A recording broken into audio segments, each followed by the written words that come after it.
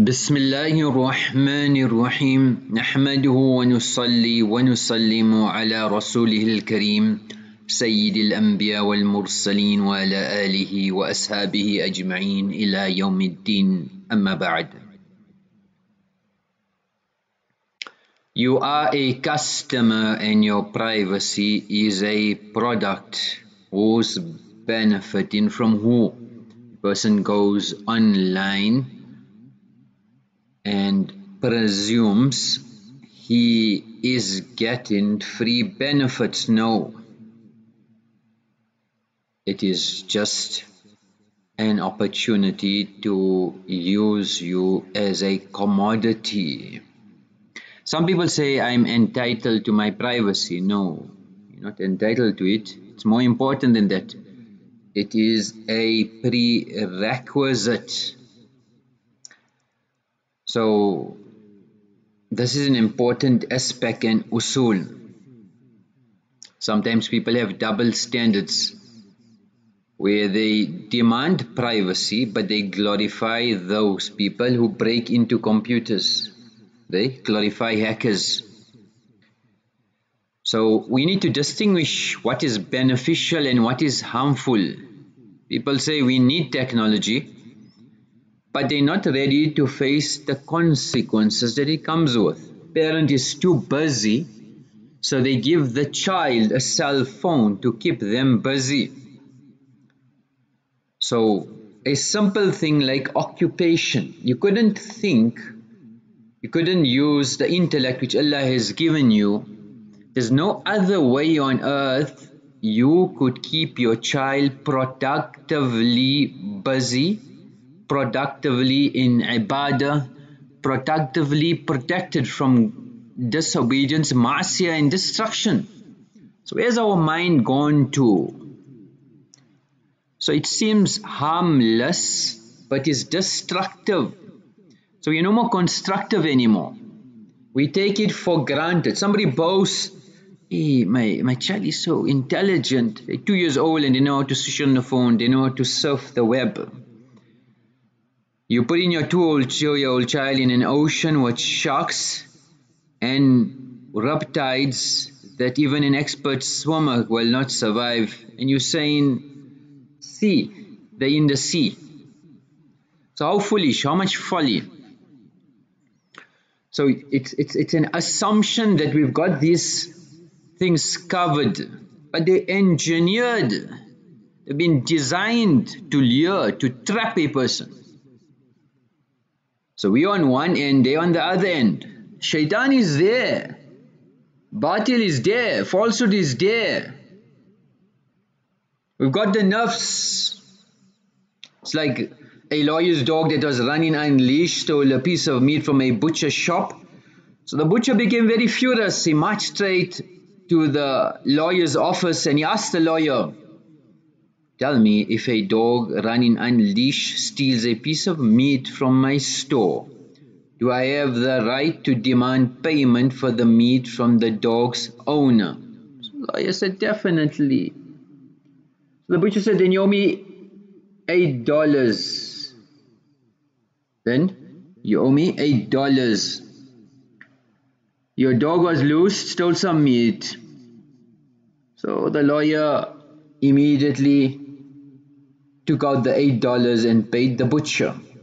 But 2 days later, he got a bill from the lawyer for $100 for legal consultation. So where we think so we winning, but where we actually in the end when we realize it and it's too late, it's game over. So as a believer, we do things gradually, we do it calculated. It's not spontaneous. We verify. So the propaganda machines of the world are working.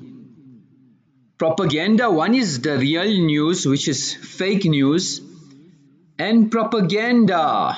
They convince a person so much about dunya, the love of the dunya, so much to forget akhirah, that we buy it.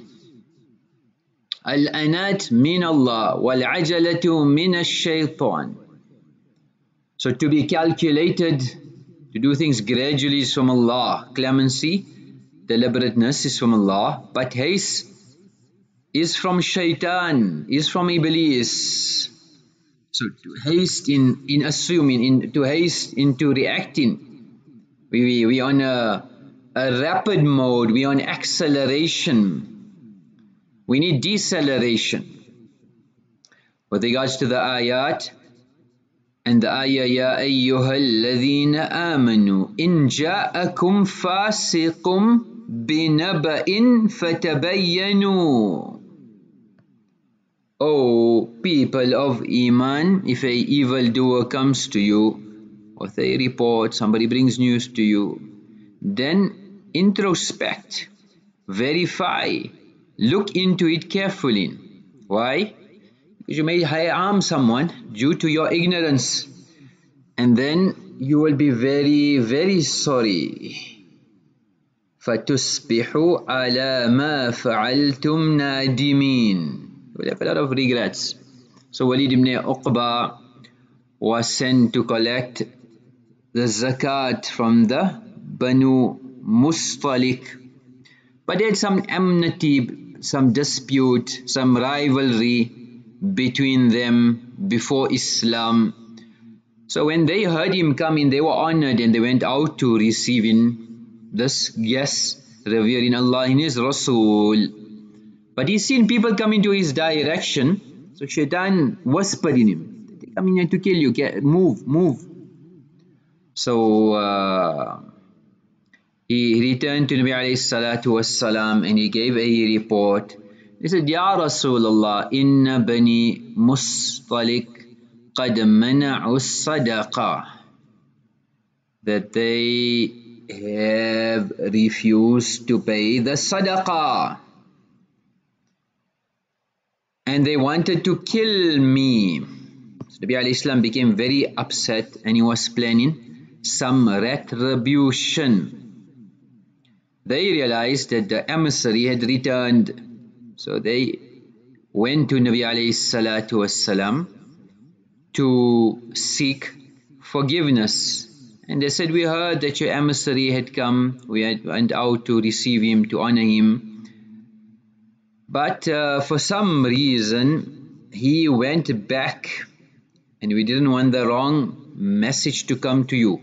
وَإِنَّا نَعُوذُ بِاللَّهِ مِنْ غَضَبِ اللَّهِ وَغَضَبِ رَسُولِهِ.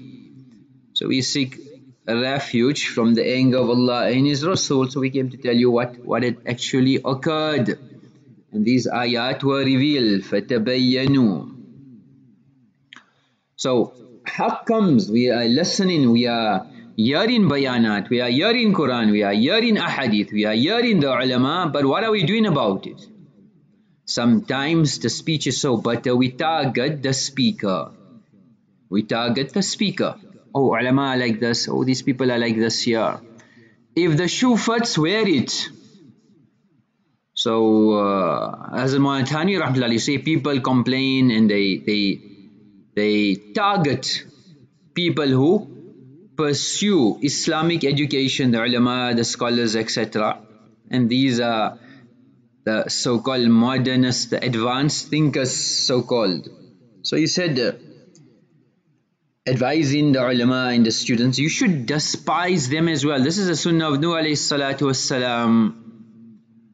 So when he was building the ship and people used to pass by, sakhiru minhu, used to mock at him. قال إن تسخروا منا فإنا نسخر منكم كما تسخرون. If you mock at us, one day we shall also mock at you. As you are laughing at us, surely we will definitely laugh at you. And then Montani is explained, my nephew was once traveling on a train when he was in his childhood days, and in the compartment there was a top ranking police officer. So he asked him, he said, why is it that every student of Arabic, yani Islamic education, has a clean shaved head? So the student replied, Why is it that every student of Western education has a clean shaven face? So the answer was so witty, the officer kept quiet. So we also need to take action. We need to listening and not practicing is entertainment. So they want to harm you, they want to destroy you, they want to destroy your deen. Shaitan wants to take you to Jahannam. We know that. So they will throw all this dirt, all this fitna, all this propaganda, all the social media. What should we do? We should do something about it. Make sure every day is a day of progress. All the hidayat have been given, the mudhakaras have been made now also, this entire series. Either we just listen in for entertainment. Like a farmer's donkey fell once into a well, so the donkey was screaming, farmer came, see, asked the people, please help me. They grabbed shovels and they were throwing dirt into the well, whatever was around there, the dirt, they threw it. So it was screaming, the donkey was screaming, but then suddenly it kept quiet, and then the farmer went to see, hey, what happened? So he noticed with every shovel of dirt that hit the back of the donkey, it would shake the dirt off and slowly take a step up, and it was doing that. So slowly it was gaining some advancement towards the top, and eventually the donkey stepped over the edge. So they can throw dirt, but at the dirt, how much are we realizing and taking lesson? So even a person registers with an internet service provider, the moment a person signs up, your invisibility fades. So any authorities, any person that hacks into that information, or authorities get a notice to provide information, then they've got your name, they've got your address, they got the records of your internet sessions, including the times, the duration, the sites, your telephone number, your network address, your bank, how did you make payments, so your bank details, your credit card, and a host of a lot of information. So that's already a compromise. So we're saying it's very important that a person prepares, he has systems, like we said, PGP, pretty good privacy. So some people encrypt their emails, but what about the information besides the content of the email? So PGP encryption will make your content unreadable, but what about the metadata? So in an email there is metadata to, from the IP address connected to the service, the email origin, the recipients, the subject line.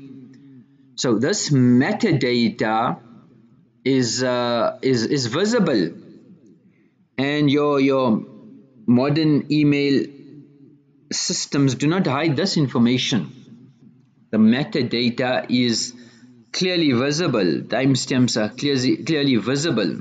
So this is in plain text, and third parties can access this information even though your email may be encrypted. For example, you send an email and 2 days later you send somebody else, that's stored. They know who you're communicating with, they know why you're communicating with them, because the subject heading, and there's a lot of information that can be revealed. Somebody who was doing some research and the FBI wanted some information with regards to this person, so he decided that he used the metadata. So track in the tracker, they track in you, but you can be advanced and track them. So he hacked into the cellular provider, this was in LA, and he got the CDRs, called detailed records. So from the FBI office that was engaged with this file, the officer, he tracked the records. From the records, the agent would call the informant to get information. So now he tracked the informant, to show the time, the number, the length of the call, how often it was called. Then you could obviously get the landline. From the landline you could get the person's address, you could get their billing records, and you could connect it from that number to all authorities that have contacted them. And it was connected now to the main office, then the attorney's office, then the other government offices. Then when this person was moved to a safe house, their details obviously was on that same number which the agents were contacting. Now it was a new landline number, so that he could actually track the details of a safe house. So if you think so, you're going to be safe in your safe house, then reverse engineering what he did. So then you can use social engineering, where you manipulate, you have little bit information, you call into a number and you get more details as well. But it all starts with the metadata. So each server, when a person uses the internet, then you have an IP address which is connected to the server. So this unique IP address gives you, each country has details, then the block which they're in, and each block comes to the final location of the person where he resides or where he's communicating. So you're communicating from a country, for example London, and for some reason your IP address is connected to somebody in North Korea. So that's going to flag. Even though you sent a happy birthday message, it's going to flag. Why is your connection there? So the computer software are crawling the servers and they're looking for this information. So even from this data, they could profile people. Somebody at 11 o'clock at night calling domestic violence hotline, tells you much about those people. Somebody at midnight calling a suicide prevention hotline will tell you how disturbed they are. But this is on that aspect. On other side, they can gain a lot of information. So in MIT they had a program called Immersion, which will map just the senders and receivers details. They could map and profile a person. So Snowden has clearly said that your email, your text, your phone, metadata is collected by NSA. So can they collect metadata from everybody? Technically no, yes, maybe when the secret court order was given, but even more than that, there's a collection drive since 2001. So even though there is an authorized US Intelligence Surveillance Act, and a person needs a court order for foreign individuals within the US, so people will say that, you know what, there is some law. There's no law. Why? These law enforcement agencies, look at just statistics, 2012, 1,856 requests, and all were approved. It's like a rubber stamp. So they could compel any corporation, any private entity to release your information. So you are exposed. So what we need to do now, so you have to mask, remove your true IP address. That's where your connection of your internet, your fingerprint, like a online, it's a real life online fingerprint. Then software and hardware, how to mask that. So when you connect to a website, then the hardware, the software is trickled into the system. For example, Adobe, the browser software gives the website the operating system, the version, and what other software you have running on your desktop. A lot of details are really compromised. Then to be anonymous. So when a person goes online, then you need to be anonymous. So anonymity from all aspects. So what risks are you and what exposure you can be also. Some people use proxy addresses, which is not the real IP address but someone else's. So you mask the origination, you mask the location, you divert that. Some people host their own proxies. So it's called anonymous remailer, which will mask your email's IP address for you.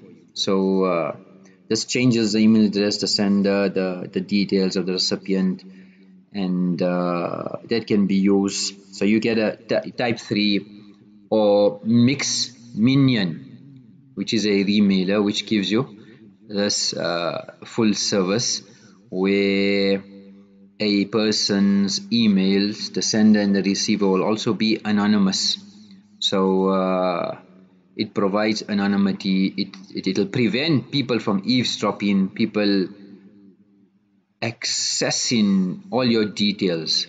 And these servers receive the message, decrypts them, reorders them, retransmits them, and eventually a person becomes anonymous. So that is important. The amal for today is to read salat immediately when the time comes in. So for example, when the adhan goes, we should try to be there in the masjid before adhan goes, like the musturat in their place of salah.